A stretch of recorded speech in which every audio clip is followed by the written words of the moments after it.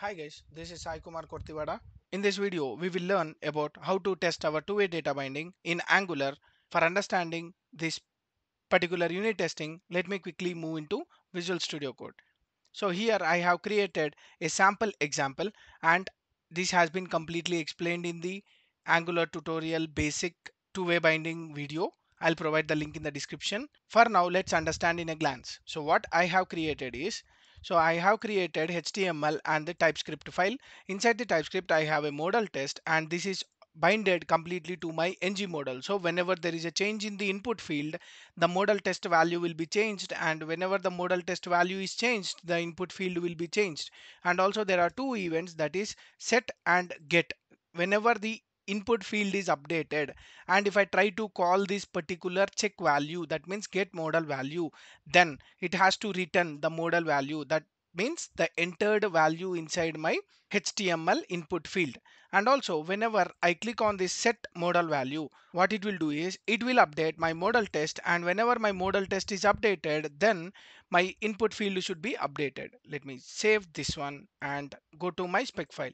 Let me create two variables. So let fixture colon component fixture, which is of type app component, and let me create one more thing called as component instance colon, it's an app component type, and also let me assign the instances. Fixture is equal to testbed dot create component of app component. We created our app component, and let me assign the instance for that particular app component by using fixture dot component instance.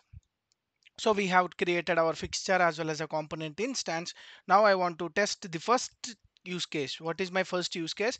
The value of my modal test is empty, so my input value will be empty. That we know. Now what I want to do is I want to update this modal test from my spec file. That means update the modal value from controller. So it has to affect in our input element. Let's have a callback, and inside the callback, component instance dot, sorry, I have created this inside the before each. Let me pass this above the before each. And now component instance dot modal test equal to what I want to pass. I want to pass some updated value from controller. This is my string, and let me update the fixture dot detect changes. This will detect our changes, and once our UI is stable, then I have a promise based, and it is a callback. Inside the callback, let me access that element, that is HTML input element. This can be accessed by using fixture dot debug element dot native element dot query selector of, what is my selector? It is a ID. So hash, and let me define this ID. Modal ID, let me copy this modal ID and define in our HTML content by using ID equal to modal ID.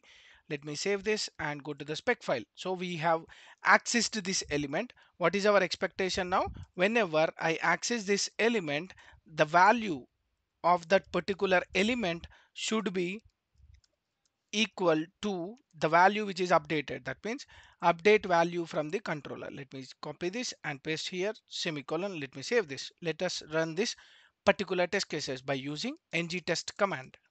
Now our expected value has been failed. Why? Because this value has been updated by our modal test, but our modal test is engaged with our input element by using ng model.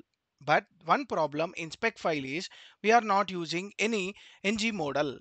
To access our ng model to an input field, that particular module should have a imported value called as forms module. Let me import forms module, and here we have imported our forms module and save this. Now our HTML is able to detect that ng model, and our value will be getting updated. So here one case has been successfully passed. So whenever we are using our dependencies, that dependencies can be configured in our configure testing module. To understand more about configure testing module, please watch the configuration for this testing module in my previous videos. Let me go with the second use case. Now what I want to do is I want to update my input field. Whenever I updated my input field, it has to update our modal test value. So update input field and check modal test value, and it has a callback. Inside the callback, let me update the fixture first. Fixture dot detect changes and fixture dot when stable. It is a promise based, so I can use dot then, and inside this we have a callback. Inside the callback, let me pass const element. What is my element? It's an HTML input element. To access this element, we can use fixture dot debug element dot native element dot query selector of what is my selector. That means the input ID. So what is my ID? Modal ID. Let me copy this and pass here with a hash because it is a ID. Give semicolon, enter, and now we are able to access the element. Let me update the element value is equal to, what is my value? The value is updated input value. Here, just updating this value will never update your ng model. So I'll show you in experimental way. So what I will do is element dot value. The value is updated input value, which should be equal to our component instance dot model test. So as per our understanding, whenever I change this value, it should affect this particular model test, but in this case it will not affect. Let me save this. It may throw the error. So if you see here, it is always unexpected input value to equal of empty. That means it is always treating our model test as empty. Why? Because until unless there is some event emitted, it will not able to capture that model test. What is that event? Let's use element dot dispatch event with new event. What we are doing, we are changing the input field. That means we are entering the input event. So whenever there is an input event, this value gets updated, and whenever this value gets updated, our component instance model test value will be updated. Let me save this and check the output. So here also it has been updated. One more thing, here we can also expect one more thing, that is the paragraph element. Let me create an ID for this paragraph. ID equal to, let me give some para model ID. So go to the spec file, and here let me access that first. Const para element colon, which is of HTML paragraph element, is equal to fixture dot debug element dot native element dot query selector of, what is my query selector? It's of an ID. Go to the HTML, copy this ID, paste inside the spec file, and now we are able to access the HTML element as well. And here my expectation will be element dot inner HTML should be equal to this value, that is updated input value, or also you can say that model test.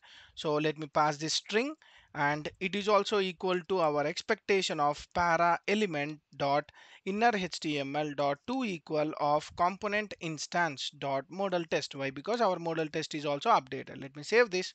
Here there is a problem because expected empty to equal of updated input value. Why? Because inner HTML is not updated, because my model test value has been updated but my fixture is not updated. Whenever there is a change in the instance values, then our fixture need to be updated. Fixture dot detect changes of, and fixture dot when stable. Whenever this is stable, I have a then property. Inside the then I have a callback. Inside the callback, let's move all this code after updating our fixture. Let me save this, and now it should work because the values are getting updated with my input element. So see here, two test cases has been successfully qualified, because here it is dispatching the value and the dispatch value is updating our model. But whenever my model is updated, again my fixture is not getting updated. That is the reason we have to update our detect changes whenever there is a change in the model test. And now let me go with the third test case. And here let me create one it variable, and inside the it, what I want to do, I want to test this particular get model value.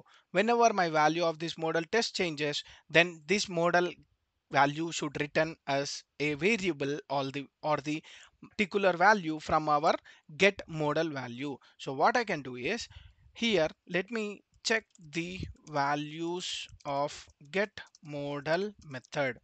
So what I want to do is, I want to update the model value from my element, that is const element, that is an input element. HTML input element is equal to fixture dot debug element dot native element dot query selector of what is my selector. The selector is model ID. So let me pass this model ID with a hash, and before this let me update my fixture dot detect changes, and whenever this fixture is stable, then I want to get the values or a callback. Inside the callback, let me pass the flower brace, and here copy this and paste here. So my input field is ready, and let us assign some value. Dot value equal to updated value, and here after updating this I want to dispatch an event.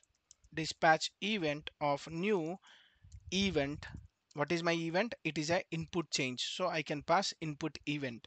My event is triggered. Whenever my event is triggered, my value should be changing in my modal test. So expect of component instance dot modal test dot to equal of my updated value, that is updated value. Copy this and paste here. This will change our model test value. And also one more expectation is component instance dot get model value. It's a method, and the return value of this method is updated value.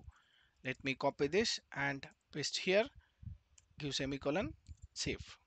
If you see here, all the three test cases has been passed because we are calling this get a model value, and this get model value is returning the updated value which is updated by our HTML input element. And there is the last case, that is set model value. So here I will create one ID to set value. This is my ID, and let me save this.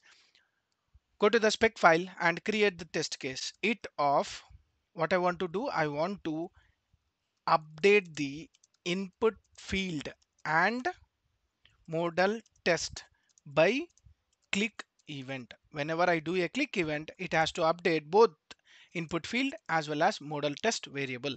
So here let me update the fixture first. Fixture dot detect changes. After this, fixture dot when stable. Whenever it is stable, then I have a callback. Inside the callback, let me pass a flower brace, and here let me access the element first, that is btn element, button element. So it is a type of HTML button element, and here let me use fixture dot debug element dot native element dot query selector of what is my ID hash. So let me go to the HTML file and set value, copy this and pass here. So we got the element, and here expect of, here what I want to do is I want to trigger a click event, btn element dot click. So this will emit an event, and after emitting the event, what I want to do is I want to check the value, that is expect of my value component instance dot model test. This should be equal to the value which is getting assigned when I click this button. So what is my assigned value? That is updated the mock value. Let me copy this and paste here. Let me save this. Here the four test cases has been passed. That means whenever I click this particular button, it is updating the model test. But whenever my model test is updated, the value inside my HTML element will not be updated. So for that sake, we will use again detect changes, and also fixture dot when stable dot then it's a callback. Inside the callback, what we'll do is we will try to access the element, that is HTML input element equal to fixture dot debug element dot native element dot query selector of what is my query selector of that input field. The input field's query selector is model ID, and pass the hash. So this value, the element value, should be equivalent to the value that is updated model value. So element dot value should be equal to my updated the model value. Let me copy this and pass here. Our model value inside our HTML input element will also change. Let me save this. And here four test cases has been passed successfully. And also one more test case, that is expect of component instance dot get model value. This should return dot to equal of the return value of this should be equal to again updated the model value string. Let me pass this semicolon, save this. So even in this case also it has been passed successfully. So this is how we will be testing our basic ng model, and in the next video we'll try to see an advanced level of ng model inside the forms and how to operate them by using our events as well as by using our properties of a component instance. Hope you guys like my video. Please like, share, subscribe to my channel for more updates. Signing off. Thank you.